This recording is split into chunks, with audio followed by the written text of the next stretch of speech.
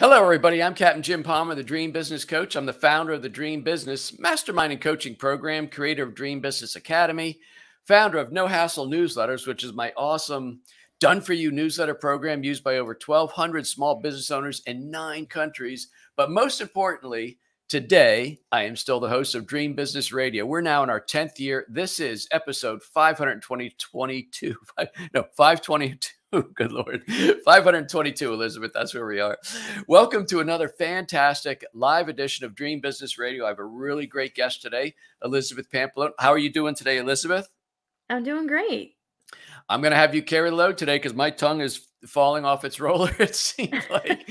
But anyway, hey, folks, this episode of Dream Business Radio is brought to you by the Dream Business Mastermind and Coaching Program. If you're an entrepreneur or small business owner who is tired of slow to no growth in your business, if you're feeling overwhelmed, unfocused, but especially if you want to learn how to create multiple streams of revenue in your business, then you want to be part of this extraordinary virtual mastermind led by me, Captain Jim Palmer, the Dream Business Coach. You can learn more at dreambizcoaching.com, dreambizcoaching.com. Let me tell you about Elizabeth, and we'll dive right in, and we're going to find out what in the heck is a marketing minimalist. Okay, Elizabeth Pampalone, she is a marketing minimalist. Good Lord. She's an award-winning international speaker and podcaster, and she has developed proven formulas that help her and her clients to create 1 year of marketing content in just 5 days. Who doesn't want to learn that? Her innovative approach helps overwhelmed business owners and burnt out nonprofit directors to achieve success and freedom through the power of absolute marketing. Elizabeth, once again, welcome to Dream Business Radio. Thank you for having me. You are welcome. I'm guessing in the first 2 minutes here, you're wondering, is this Jim's first podcast or what?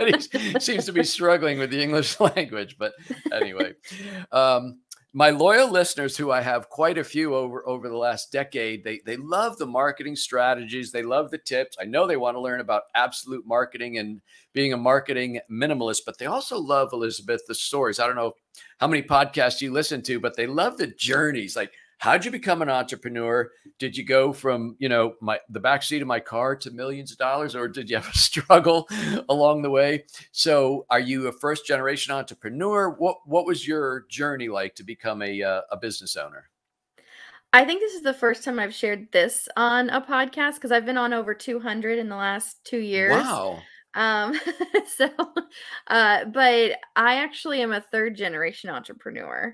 Good for you. I could probably take it even back to fourth. And my great grandparents, they owned a general store. Mm-hmm. And then my grandfather started a consulting business where he consulted with nonprofits and colleges for fundraising. And then my mom, she ran several businesses when I was growing up, just side home businesses. She made baskets, and she also wrote patterns for baskets. And then she also had like a scrapbooking company as well. So many different. You had a lot of role models, right? I mean, wow. Yeah. It's very rare. I mean, I ask that question a lot. It's kind of my standard go-to first question, but so many people, maybe their mom or dad, or maybe yesterday I was interviewing somebody and their great grandmother owned a clothing store. So that must have been like the late 1800s, early 1900s, which it was. So it's interesting. You mentioned nonprofit. I think your grandfather, is that where you initially learned about the nonprofit space? Because in your intro, I read that you work in that environment also.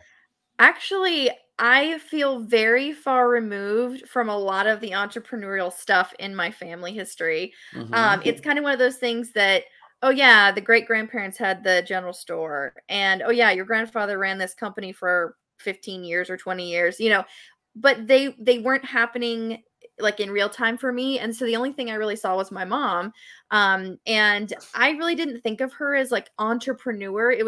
She had a side business. It wasn't her full-time thing, So it was kind of almost like this thing that was pushed to the side. Like, yeah, that was done a long time ago. Or, oh, yeah, that's just a small in today's terms, it'd be called a side hustle, right? Right. And so I think I didn't really I absorbed it, obviously, but I didn't really like think about it in those terms.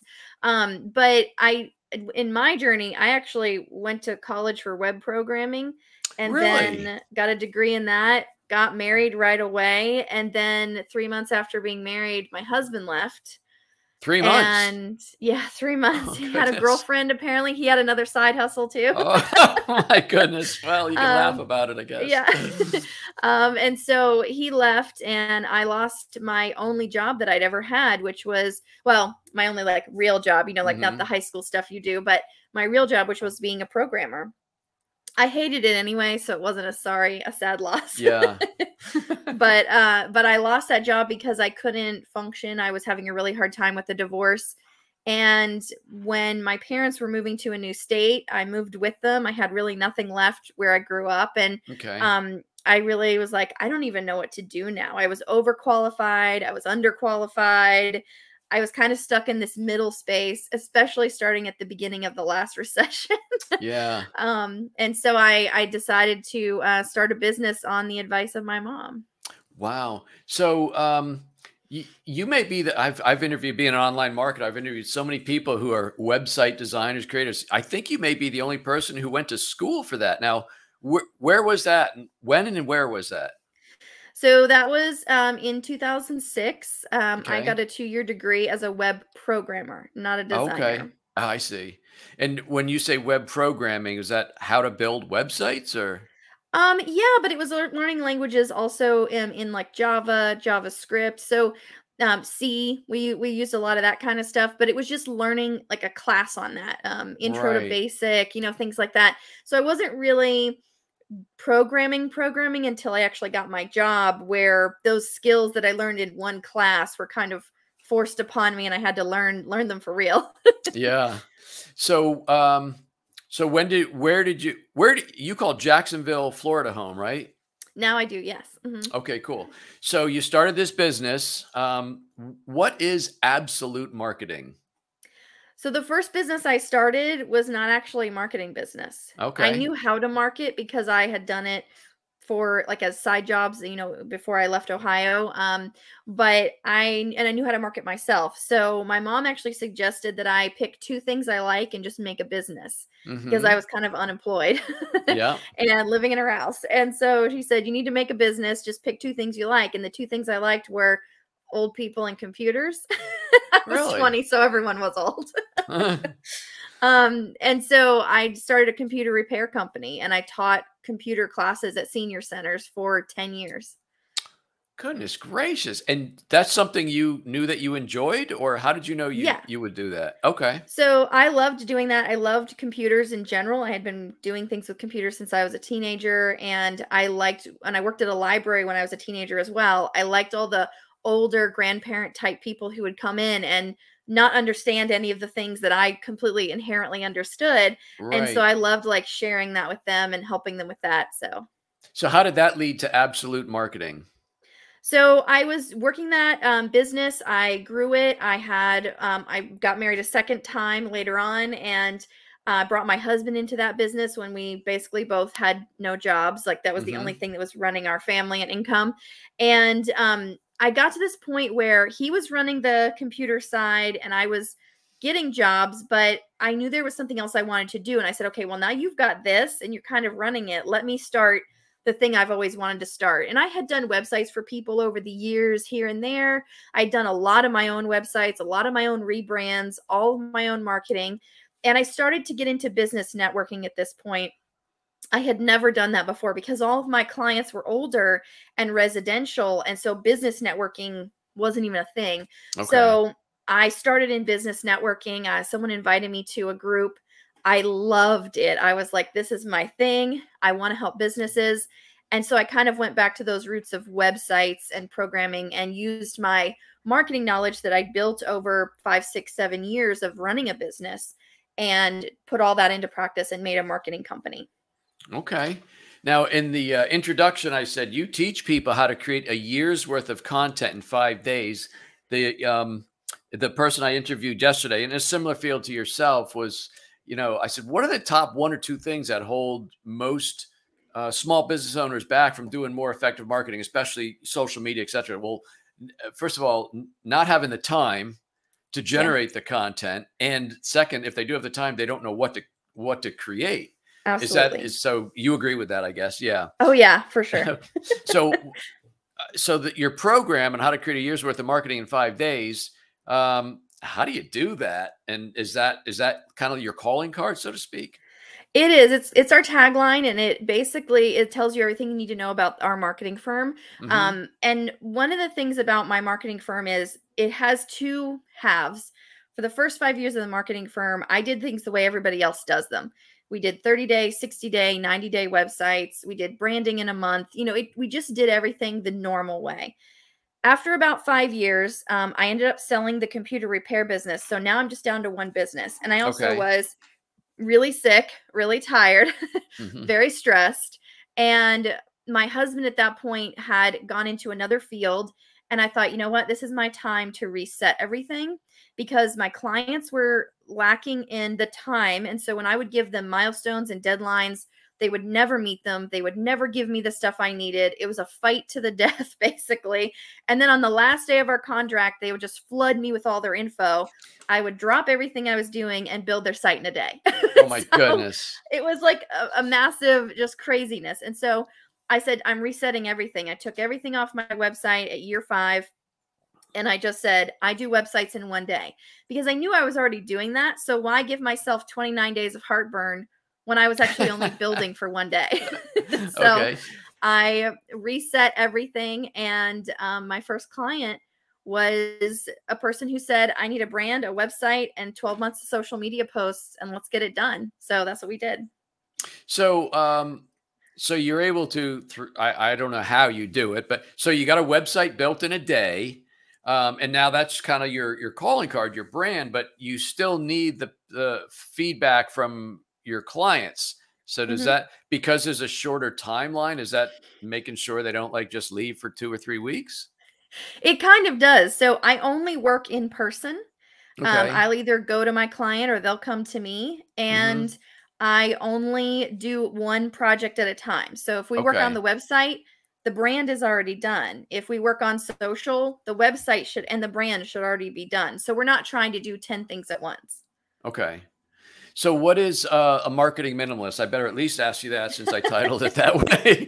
What is a marketing minimalist? So it's kind of along the lines of the business where there's a lot of things you can do in marketing. We have 8-day options that someone could choose from, but you don't actually need all of them to be a successful business owner and to have successful marketing. So Okay. I'm a minimalist, actually, like a real life regular minimalist, where we kind of Hmm. don't have as many things as most people. But what I did was I kind of turned that on to the marketing side and was like, why do we have all these marketing things that we could be doing when it's not all needed? So I've really stripped everything down to 8 optional items that you can have in your website or in your marketing kind of uh like plan or whatever your strategy. But really 4 or 5 is all you really need to have a successful business. And so I've tried to get people to understand that just because you want a podcast doesn't mean you have to have one to be successful. But it might help you be successful. So we Hmm. really just kind of strip it down to what people actually need, and that might look different for you or someone else. So when you strip it down, like your average customer, I know it's going to be different for different industries, but your average customer, what do you strip it down to? Like I said, you might not need a podcast, but most people know they're going to need a website. They're going to need Mhm. social media in this day and age, right? So what are the other must-have components? So a brand isn't really important. A lot of people don't do the brand correctly. A lot of them Okay. will kind of pay someone on Fiverr to do a logo and that's it, or they'll have their friend do it and it's not really all the pieces and components they need. They don't know their colors, they don't know their fonts, and then we basically have to start all over when we work with them. But really, you do need that solid brand because that's going to make all of the other pieces you create so much easier. The second piece is a very solid website. Your brand has to connect with people and your website has to convert them. So if Okay. your website isn't converting them, then you're wasting your time and your money. And then your social media, we strip that back to 2 or 3 platforms. You don't have to be on all the platforms. A lot of people think you should be on as many as possible, but really Hmm. there's probably 2 or 3 that actually your clients are utilizing regularly. Most people don't know that Instagram is actually mostly people under 35. If you Okay. people under 35 aren't part of your target audience, then maybe Instagram's not for you and you can focus on something else. So That's true we go today. through all You're that. saying Instagram is 35 and under primarily? Yes. Wow, Yes. I didn't know that. Hmm. Yeah, that's part of the 2022 statistics. Yeah, I see a lot, but I see so many, people I know in business, and they're all promoting on there. M- Maybe It's it's the working, maybe majority it's not, I user. guess. It's the Yeah. majority user. So you will see people who are maybe older, who've been online a lot longer, but the majority user and the people that are using it on a regular basis, a daily basis, are under 35, majority. Okay. So, is there the common to, I mean, Facebook, everybody's probably on Facebook. LinkedIn, would that be number two? Well, it depends on who you're targeting. So I have some Okay. companies that target other small businesses. So LinkedIn is actually your primary. Okay. And then Facebook and Twitter may or may not be your secondary, maybe Instagram, depending on the type of small businesses you're targeting. And then if you're targeting people in the residential side or the consumer side, then you're going to be looking at like Instagram, some Facebook, and mostly Pinterest. So there's a Hmm. lot of different strategies That's you can pull in interesting. from there. Talk to me about Pinterest. How, I mean, back in the day, I just sounded horribly old, but so both my girls been married about 10 years, and that's when I first learned about Pinterest because they're looking at wedding dresses and stuff. What's that? Well, it's Pinterest. But is Pinterest still a tool for growing a small business? It's a huge driving force for businesses who have a product to sell that they can ship. Okay. So if you're making anything from coffee to outerwear to baby products, whatever those things are that you're selling online, whether you have an Etsy store or you have a Shopify store, maybe you're making a foot balm for dogs, like whatever it is you're making, your people are actually 10% more likely to purchase if you post it on Pinterest. And the other thing Wow. about it is there's something called the half-life of a post. And the half-life of a post is how long it lives in the feed of that platform. So, for example, Hmm. LinkedIn is about 24 hours. Did you say Facebook is only, half-life? yeah, it's called Okay. half-life. Hmm. Okay. What's the other half? I don't know. So it's kind of like the radiation thing, right? So if you have the Okay. half-life of radiation, how long is it going to last, right? How long is it going I to live? see. So, so the half-life of a post on Facebook is only about 30 minutes, but on, LinkedIn, it's 24 hours. So you've got some Oh, differences there. But on Pinterest, it's about 3.5 months for one post. So you get so interesting. much more traction from that, but it's not great at reaching business customers. So it's really Okay. a strategy for someone who's selling something. If you're selling a course or an opt-in, it's a Mhm. great way to do that, but it has to be something that's not a physical service, like a Okay. cleaning service. So, I'm gonna ask one more Pinterest question because I know somebody out there is Yeah. hoping I will. So, if you are doing let's say consumer sales and products that can be shipped, Hmm.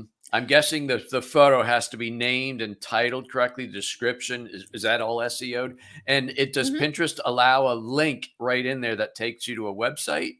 It should take you directly to that product that you're sharing. I So, see. for Okay. example, you can create a separate Pinterest image that's maybe more enticing to the Pinterest consumer. And there's actually a ton of YouTube videos on that. And there's also YouTube videos on how to write your description and all that.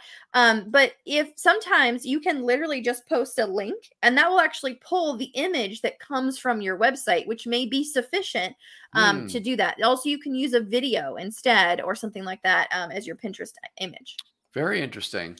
So I was checking out your website as I usually do to prepare. You had, I think it was a blog post or an article, blogging for SEO. In other words, breaking down the blogging barrier. Can you share a little bit of, because I've blogged my whole life. I'm not going to say back in the day, but a long time ago, there used to be easyarticles.com. There's all these different sites, which are essentially a place where you could put your blog. But blog post is still a very important part of a website. I'm guessing you'd agree, right? Because that's Mhm. really how you get some traffic. So talk about blogging for SEO. What should people know? And a two-part question. Are people doing shorter articles more frequently, or are they doing longer articles maybe once a week? So I think the frequency and the length are actually the wrong metric to look at. Okay. I think it should be more what people are looking at right now is the question being asked online? And so you can go to like Answer the Public or Google Trends to find that information for free. And then once you know what the question that's being asked online is, can I answer this question effectively and as in depth as necessary? So, for example, you might say that you're a functional medicine doctor and you're going to put out something. There's some rules and regulations about what you can and can't say, especially even, lawyers have the same issue, financial people have the same issue. Right. So you can go as in depth as necessary, but you also want to give enough information that someone feels educated after reading it. You don't want it to be too long where it gets boring, but you also want to break it up into kind of bite-sized chunks so that if I already understand a concept, I can skip that paragraph and go to the next one where I might not understand that concept. So it's definitely used for SEO. It should be on your website. It should not be on a separate site. Like people use Medium and things like that, but then also have a website. That you're basically losing SEO. I know you can get paid for those and, you know, you can use Patreon and things, but that's when you're actually selling your content separately. The stuff you want to use for SEO is answering those questions and being the expert has to be built into your site directly. Otherwise, it's not doing you any good. The blogging for SEO idea is something that I actually do as a solid 8-hour day where we create 12 posts to get people started, 12 to 24 posts in one day, written, designed, and scheduled into their website so that they literally have a year of content done. Wow. That's impressive. Talk to me about email marketing. I was just talking to my web guys today, and it just seems like the open rate, deliverability rate. I mean, it's been a challenge my whole 21 years in business, but it just seems to be such a struggle anymore. It is, and I think anything above 20%, you're doing amazing. Yeah. If you have 20% of your list opening your emails, you're already like on the top. And so if you're below that 20% mark, chances are your list is actually dirty. So you probably need to clean it. I have a bunch of tools that I use. One of them is super nice and super inexpensive. It's in our Pro Toolkit on my website for free. But the tool basically goes through your list and checks, is it a valid address? Does it have a lot of hard bounces from other services? Is it missing like a period and that's why it's not going anywhere and that person's never even getting the email? So it basically shows you what addresses are good, what addresses are bad, and helps you dump the bad ones. This could take your list for anywhere from, let's say your list is 5,000. It could take it down to 2,500 or even only 1,000. And people feel that loss of that like vanity number of, but I had 5,000 people on my list. But really that number is much more effective if you're actually reaching 20 plus 30, 40, 50% of your list because your list is smaller. Okay. What about, I think I saw something else on your website about algorithm proof social media. I didn't understand what you meant by that, but is that how long the half-life, whatever you said, is there a way to beat that? In other words? There is. So a lot of small businesses are never going to actually best the algorithm. It's almost mathematically impossible. So what I have done is created a system and a formula. All of our systems, all of our days are formulaic, and we can do them with any business in any structure. And the social media structure, the social media formula basically says to the algorithms, see you later. We're going around. We're going around the mountain, like Lord of the Rings. We're not going through it, right? And we're going to just walk around the algorithm, and that means we're going to be consistent, which those platforms like. We're going to have good content, and we're going to post live as well. So we're going to have a ton of scheduled content. We create 1 year of social media posts in a day, which is about 300 to 1,000 posts we create in one day. And then we also create a live posting schedule for our clients where if they have time that week, if they feel like they're not that busy, they can go onto that schedule and they can say, hey, let's post a live video about this. Let's create a social post about that. Let's do a reel on this. And so they have a whole plan that they could do live, but they're not forced every single week, every single day to come up with something creative and fun just to be consistent. What would you say? I do get a fair number of people who are just starting out. Again, whether it's a side hustle or they're just getting started, and you know, maybe they're feeling overwhelmed and just completely daunted with all the social media and how to write emails, how to write blog posts, and call on customers, knock on doors for prospects. How does a person who's new to this get started in the marketing world? What would you say? If they want to be a marketer or if they want to just run a business. I was quite confused on the question. No, when you're starting out, you're running a business, you're the marketer, you know, you're the chief marketing officer. That's true. That's true. So I would say the brand is the most important thing. A lot of people come to me with the wrong brand. They have the wrong name. They have the wrong colors. They have the wrong look and feel. And then they end up getting a storefront at some point or whatever, and they put it on the sign or they have it on a card. and the people they're trying to connect with don't get it. It just doesn't connect. So if they have a brand that actually connects with the audience, that's been thought through, and this can be done on your own, but it also is good to have that third person looking at it and at least auditing it and saying, hey, have you thought about this? Are you connecting with these types of customers? Who are most of your customers coming in right now? Oh, if it's none, then we got to fix this first. And then having a really solid website is another great piece. A lot of people think, well, because of social media, websites are just dead, but it's really not true. And the thing is, social media should lead them back to your website, because that's where your sale actually happens, whether you're selling a product or even a service. So you just definitely need those first two pieces. The other stuff will kind of take care of itself as you grow. But really the first two pieces are the brand and the website, so that when you are out knocking on doors, you have this like solid background to lean against and be like, yeah, that's my storefront, because you don't have that physical location yet, or you don't have that big social media presence. You have a good brand, you have a good website, and those people feel comfortable sharing their business with you because you have such a good presence. What is it? You've used the term you have a solid website a few times. What is a solid website? 22 pages, 3 critical pages? Like, what is a It solid could be website to as start out? Yeah, it could be as short as 1 page. I usually Mhm. recommend having a home page that tells me what I need to know about you. It even could ask me questions so that I relate to you better. And then I need to know clearly on that first page who you are, what you're doing, and who you're sharing it with, who you're selling to. Because if I don't connect with you on that first page, I'm going to be gone within 3 seconds. Mm. And then I like to have a page that explains what those services are, and then, of course, a contact page, which I recommend doing a booking a call link, because if someone is coming to you as the expert, they're more likely to see you as the expert rather than you reaching out to them and saying, please buy from me. And they see that as a kind of a role reversal where they're in charge. So Right. that solid website could even be as little as 3 pages, but those 3 elements need to be on. If you even have a 22-page website, they still need to have those 3 elements in it. I don't know if this was part of your initial answer, how the whole people reached out to you in the last day, but is that how you came up with the absolute like marketing system? When it Yes. absolute to be an old FedEx, when it absolutely positively has to be done. Is that where your absolute marketing program came into development? It did, because I was so tired of the stress that I felt, and I knew that the clients were feeling.